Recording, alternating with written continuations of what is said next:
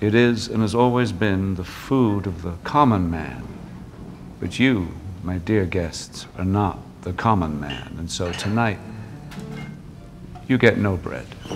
This scene from the menu suggests that the film is about to deliver a scathing criticism of the 1%. The same suggestion is repeated in Triangle of Sadness, When you have money, you know, you don't leave money to sleep. Glass Onion, This isn't just a rich asshole house, it's not even a house. and many other films that have been released in recent years. Collectively, they have become known as Eat the Rich movies, promising to criticise capitalism and analyse the class divide in society. Growth for the sake of growth is the ideology of a cancer, sir. However, none of these films are actually able to achieve this, and instead end up playing into the very same system that they are trying to expose. I have too much abundance in my life. I'm not a worthy socialist. To be clear, I'm not making a comment on the quality of these films. This is not a review. I actually really enjoyed each movie, and there are many different ways to interpret them. For example, The Menu struck me first and foremost as a tale about an exploited artist. Anti-capitalism is simply one theme that a lot of recent films seem to be leaning into, and so it's worth exploring whether any of them actually deliver a valid critique. Just look at these quotes that were used in the marketing of Triangle of Sadness. Did films like this really take down the wealthy and the privileged, or is this purely a honeypot to attract more viewers? Of course, anti-capitalism is trending, which is causing studios to plough huge amounts of money into films that fit the zeitgeist. In doing so, these movies become profit-making endeavours first and social critiques second, which waters down any real challenges to the status quo. Sure, we can have a debate on the merits of socialism over capitalism, but only if it's fun to watch and can be used in the film's marketing material. Russian capitalist and an American communist. Oh. On a $250 million luxury yacht.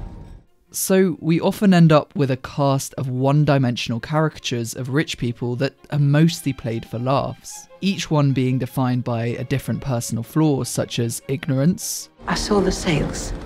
egotism, Thalassic. and arrogance.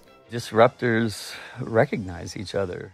As I mentioned in my previous video on the rise of super-rich satire, the vilification of unsavoury wealthy characters that are usually portrayed as deserving is definitely refreshing. However, as one commenter pointed out, these are all very surface-level critiques. It's suggested that these characters don't deserve their fortunes for the sole reason that they are flawed, meaning that if they could somehow overcome their faults, then their immense wealth would be legitimised, and so would the system that produced it. This ties in with Mark Fisher's notion of capitalist realism, the idea that capitalism is seen as the only viable economic system and that there is no alternative. This creates a pervasive atmosphere that penetrates culture, politics, and general thought to the extent that even anti-capitalist sentiment reinforces the status quo.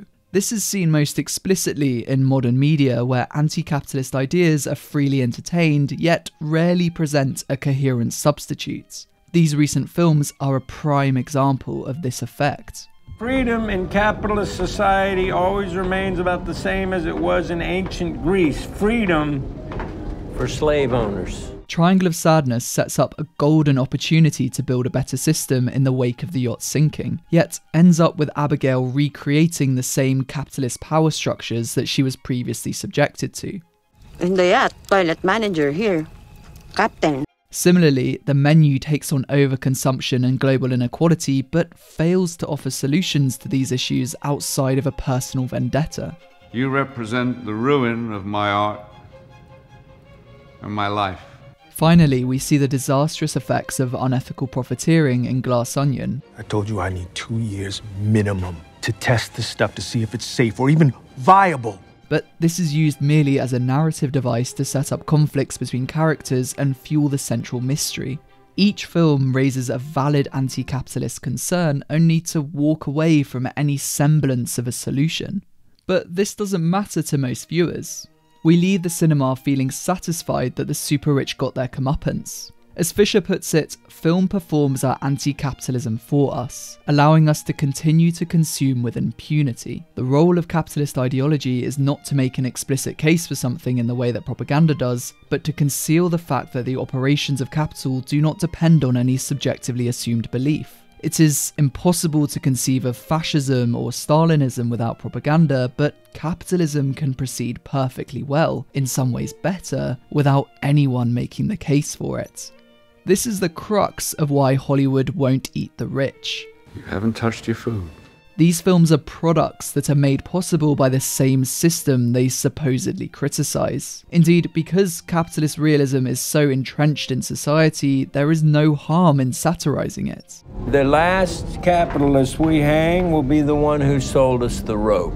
To the contrary, treating viewers to an anti-capitalist performance is, ironically, a saleable feature, levering each movie towards box office success.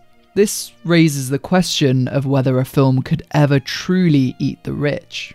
According to Fisher, capitalist realism can only be threatened if it is shown to be inconsistent or untenable. If, that is to say, capitalism's ostensible realism turns out to be nothing of the sort. A key example of this process in action is the discourse surrounding the climate crisis. The issue is becoming more and more prevalent in the media, exposing a central myth at the heart of capitalism, namely that resources are infinite and we can continue to consume without consequence. Therefore, films that tackle the effects of resource depletion and climate change may just begin to crack the surface of capitalist realism.